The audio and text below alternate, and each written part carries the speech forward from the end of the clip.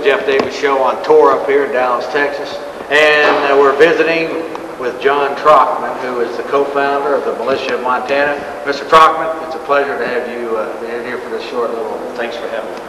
This short little interview. John, first off, if you would, just give us a little a brief history of what caused you to, or what, how did this Militia of Montana form, and what did you see the need for it and all of that? It's not something that happened overnight. I've been in the military back in the early 60s. I was the Cuban Missile Crisis, and I watched the missiles stay as the ships brought decoys out, and it got my attention in a very large way. I watched my president get shot in the face the first time I voted. On military television, it was probably a little more than the public was able to see, so I've been in hot pursuit ever since, you might say. For the last approximately 22 years, it's almost been 100% involvement. The word militia was a word that we used in early 1994 for probably more of a rallying purpose than anything else. It reflected the ancestry of our nation, where it started, where it all started from. Tell us a little bit, John, if you will. I visited your booth over there.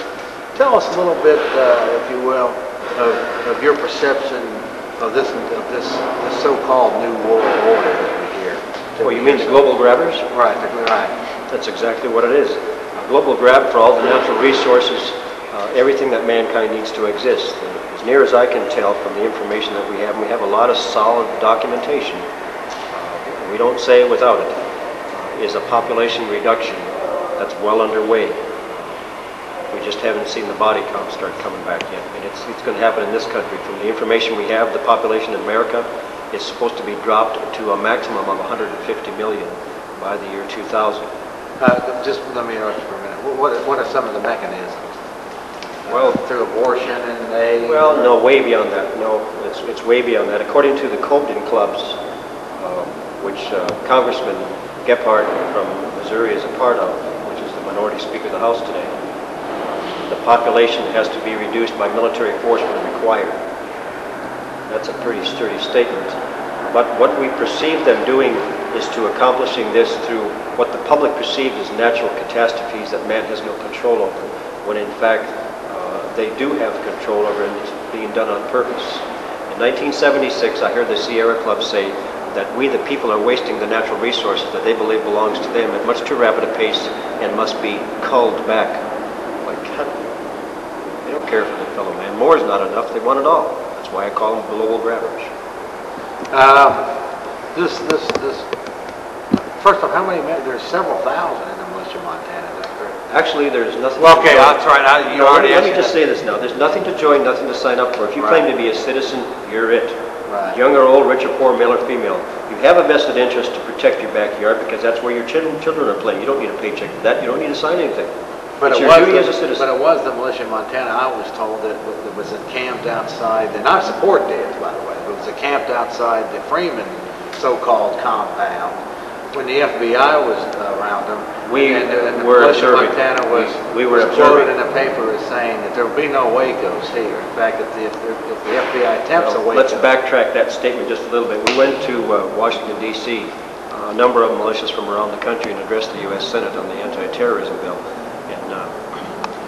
The FBI has told us afterwards, and it's not just us, it's many people that have been putting the pressure on. They say that the rules of engagement have changed because of what you and people like you have been doing, and they proved that in Jordan, Montana. They didn't use any military intervention and no bloodshed, which is the first for a siege for a while. The statement wasn't made, like I say, the statement wasn't made that if the FBI attempts another Waco, that they won't be leaving Montana. Well, it wasn't quite like that. Well, it's all right. I'm walking off the I thought it was humorous myself. We had people there observing what was going on. Yeah.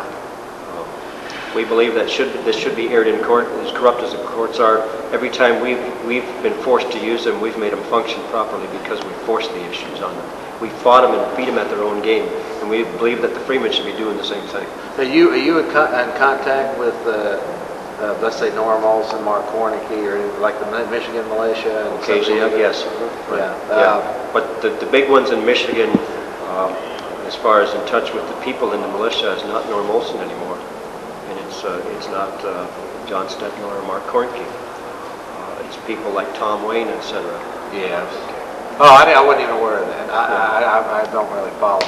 But what do you think then, John? Just the ultimate question. What do you think then that these armed American people, I don't even like to refer to them as citizens, but armed American people, what do you think ultimately could be their function if as this new world order continues to get rammed down our throats? Well, the biggest weapon in America today is the media, is the tool of what you're doing and other people are doing across the country to inform, to educate. Much more powerful than anybody's firearm. The firearms that the militia holds is extremely antiquated compared to the lethal technology that our military holds that they claim is non-lethal weapons. That's a lie. It's extremely lethal, and it's mass destruction at one stroke of their equipment. What we see and suggest is it all happening through an educational process to wake our fellow Americans up. Our founding fathers faced the same thing, and there were 6 years of very hard, gut-wrenching education that they went through to rally their 3%. Now, we already know we have more than 3%, but more is not enough. We want all of America together, to work together, to put away our petty differences and to put our nation back together. John Trochman, I wanted to say that first off, I appreciate your time you spent on the Jeff Davis program. Did you have a final comment or statement you'd like to make to the viewers that are watching the show at this time? I sure would. Don't take anybody's word for anything, folks. Work out your own salvation. Learn to save your own backside. Learn what it's all about on your own. Do your own research. Certainly don't listen to the lying lips of the great Satan that we have to call mass media today. Anyway, okay.